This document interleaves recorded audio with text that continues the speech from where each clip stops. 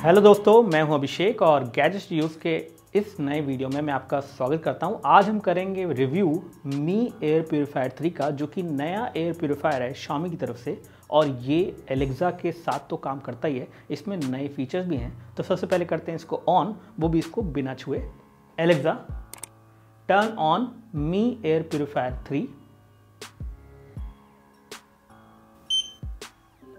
तो चलिए शुरुआत करते हैं इसके रिव्यू को। तो दोस्तों, इससे पहले कि मैं वीडियो में आगे बढ़ूं, मैं आपको बता देना चाहता हूं कि फ़िलहाल ये एयर प्यूरीफायर ऑन है और इसकी आवाज़ आप बिल्कुल भी नहीं सुन सकते हैं। मैं इसके लिए माइक बिल्कुल पास में कर देता हूं और आप देखेंगे कि इसकी आवाज़ आपको सुनाई नहीं देगी। फ़िलहाल ये ऑटो मोड में चल रहा है, लेकिन ये इस तरह से भी है कि यहाँ पे एयर की क्वालिटी अच्छी है, इसीलिए यहाँ पे ये कम स्पीड पे चल रहा है। लेकिन जब ये कम स्पीड चलता है तो बिल्कुल भी पता नहीं चलता है कि ये चल रहा है। इसमें आपको नया तरह का फ़ैन जो है मिल रहा है। अगर हम बात करें पुराने वाले वर्जन से इसे कंपेयर करें तो यहाँ पे कुछ नए फीचर्स हैं, उनके बारे में सबसे पहले बात कर लेते हैं। मी एयर प्यूरीफायर 3 बेसिकली एक अपग्रेड है मी एयर प्यूरीफायर 2S का। और यहाँ पे जो मेजर अपग्रेड है सबसे पहले वो है यहाँ पे इसका जो डिस्प्ले है, और वो डिस्प्ले जो है टच स्क्रीन है इस बार। अब डिस्प्ले पे यहाँ पे एक टच स्क्रीन बटन दिया गया है बॉटम पे, जिसको आप प्रेस करके इस एयर प्यूरीफायर को 3 डिफरेंट मोड्स में चला सकते हैं, यानी कि हाई स्पीड में, ऑटो मोड में और नाइट मोड में। तो बेसिकली डिपेंडिंग कि आपकी एयर क्वालिटी कैसी है उसके हिसाब से आप इसको अलग अलग स्पीड पे ऑपरेट कर देते हैं। और ऐसे में जो हाई स्पीड है उसमें डेफिनेटली नॉइज ज़्यादा है।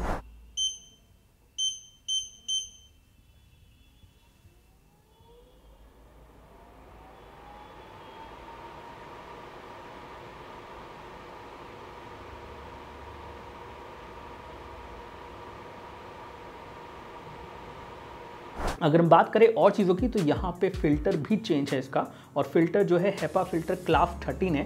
थोड़ा सा और बेहतर हेपा फिल्टर आपको इस एयर प्यूरीफायर में मिल रहा है, लेकिन अभी भी ये कार्बन एक्टिवेटेड फिल्टर नहीं है। जो बेसिकली बैड ऑर्डर होता है आपके घर में, उस चीज़ को ये क्लीन नहीं कर सकता, यानी कि वो स्मेल रिमूव नहीं होगी। लेकिन हाँ, PM 2.5 वाले पार्टिकल्स और भी बेहतर तरीके से फिल्टर होंगे, क्योंकि यहाँ पे आपको बेहतर हेपा फिल्टर पुराने वाले से कंपेरिजन में मिल रहा है।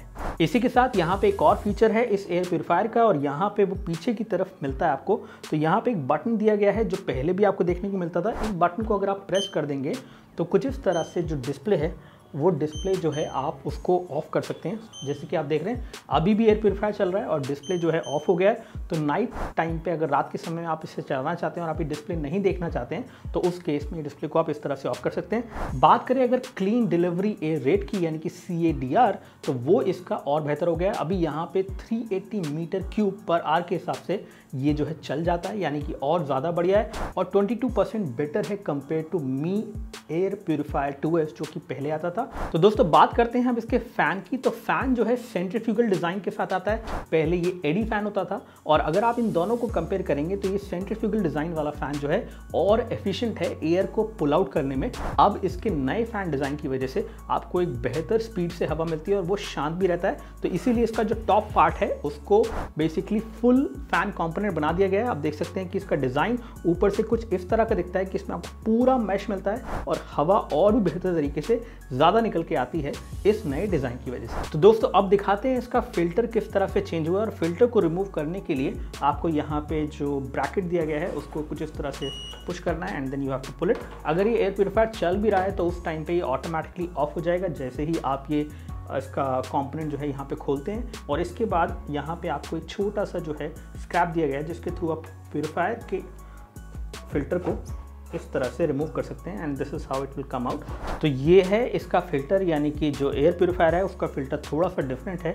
और यहाँ पे कुछ चीज़ें भी लिखी हुई हैं कि आपको फ़िल्टर को जो है रिप्लेस करना चाहिए 6 से 12 महीने के अंदर। और यहाँ पे इसका लेवल जो है फ़िल्टर का वो भी आपको इसके डिस्प्ले पर मिल जाता है कि कितना वो फ़िल्टर यूज़ हो गया और कितना वो बचा हुआ है। अब देखा जाए तो ये फ़िल्टर बेहतर इसलिए भी है क्योंकि यहाँ पर आप देख सकते हैं कि ये और ज़्यादा डेंस है, ये फ़िल्टर और ज़्यादा स्टर्डी फील हो रहा है। साथ ही साथ अंदर की तरफ आपको मेटल मैश मिल जाता है। हालांकि इसके ब्लैक कलर को देख के आप ये बिल्कुल मत समझेगा कि ये कार्बन एक्टिवेटेड है, कार्बन एक्टिवेटेड ये नहीं है।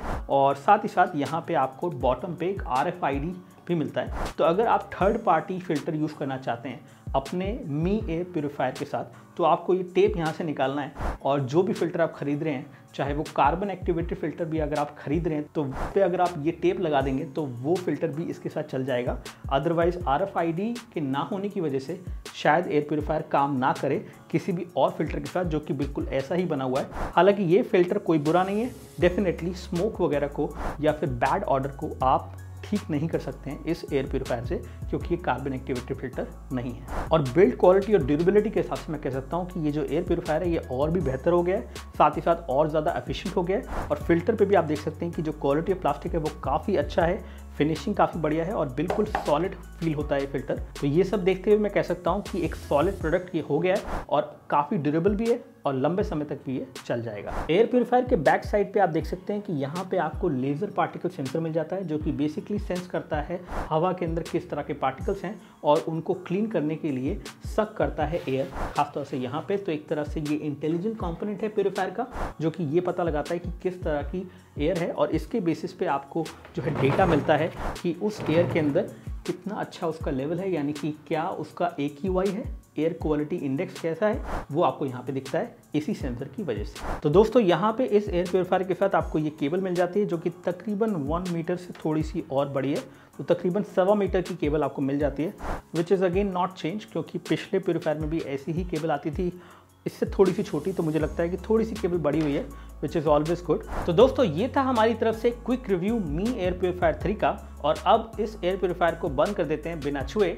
Alexa, turn of me air purifier 3। तो इस तरह से ये बंद हो गया है। अब आप लोग बताइए कि आप लोगों के क्या क्वेरीज हैं, क्या क्वेश्चंस हैं, और लिख दीजिए नीचे कमेंट सेक्शन में। और इस तरह के और वीडियोस के लिए चैनल को सब्सक्राइब कीजिए और इस वीडियो को लाइक कीजिए। जय हिंद, वंदे मातरम।